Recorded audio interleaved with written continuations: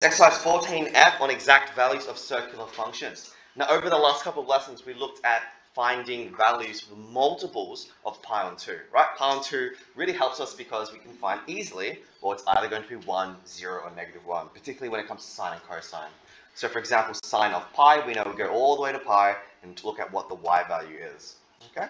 But what happens if we're given an angle that isn't exactly 90 degrees or a multiple of 90 degrees?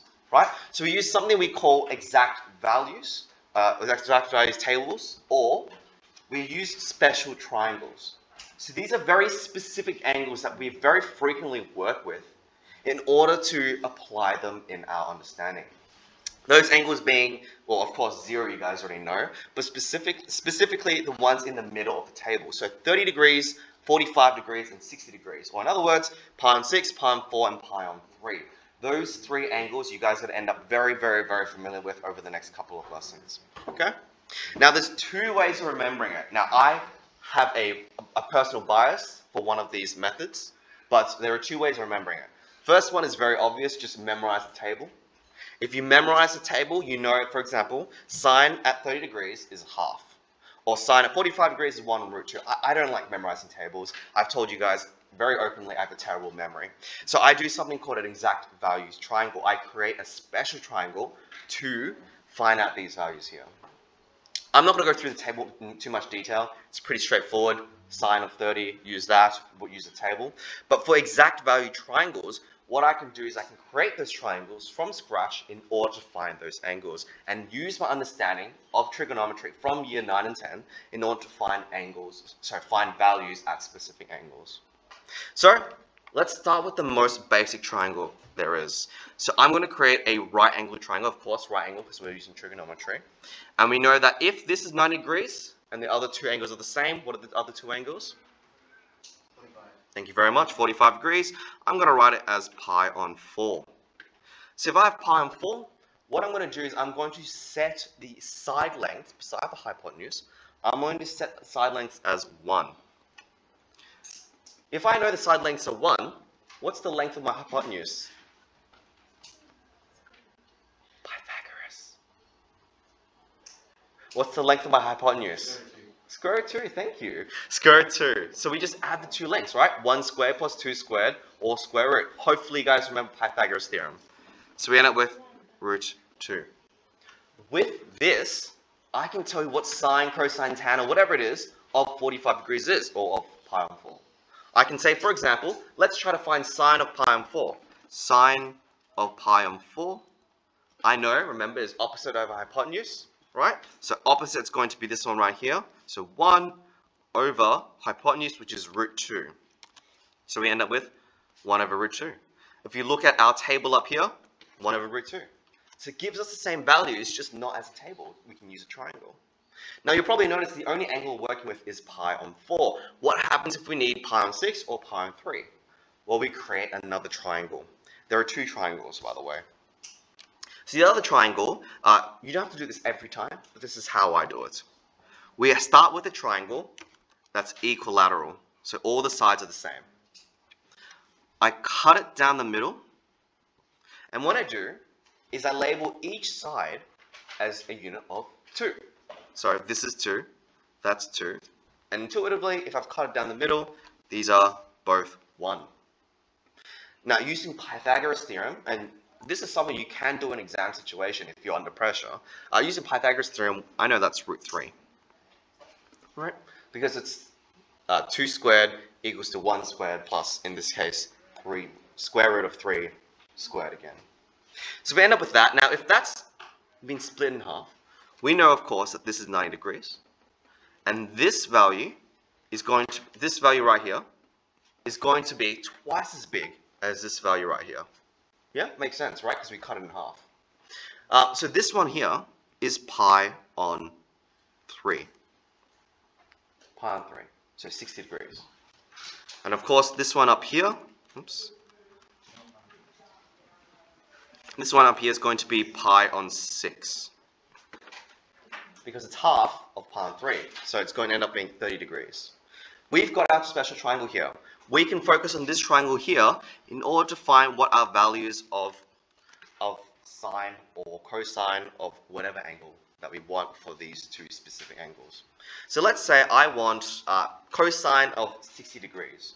Or in other words, let's do cosine of 60 degrees, which is pi on 3. Once again, I use my understanding of trigonometric ratios.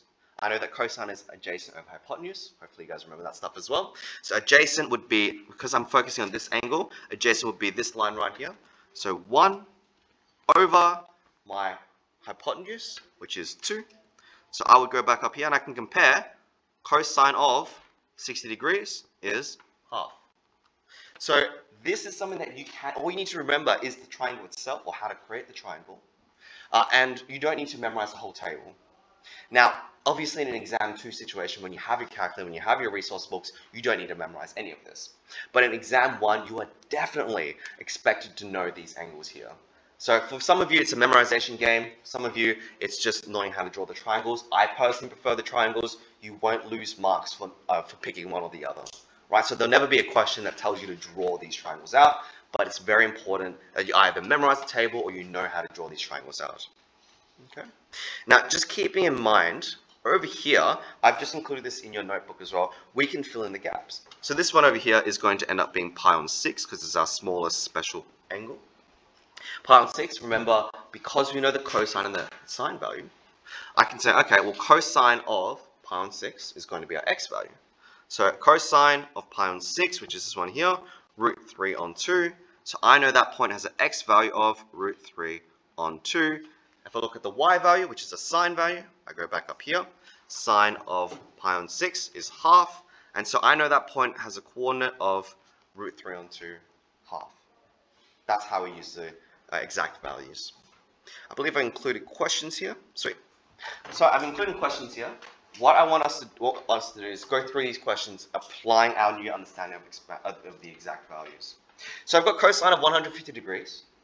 If I was to convert that to radian, now you don't have to do this by any means, but I'm going to convert to radians because I like radians a bit more. So I'm going to say that's cosine 150 degrees is the same as, let's keep it as degrees first. 180 minus 30 degrees. Are we okay with that? Yeah. And then that gives us cosine of pi minus pi on 6. So all I've done is just said, okay, well, 150 degrees. Let's try to keep it and anchor it to a point on the horizontal line.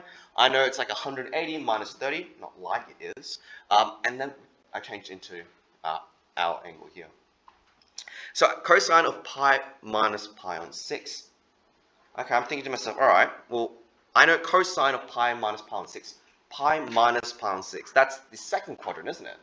Because I'm going all the way from here to pi minus pi on 6. So it's in the second quadrant, which means that I know my value is going to be negative.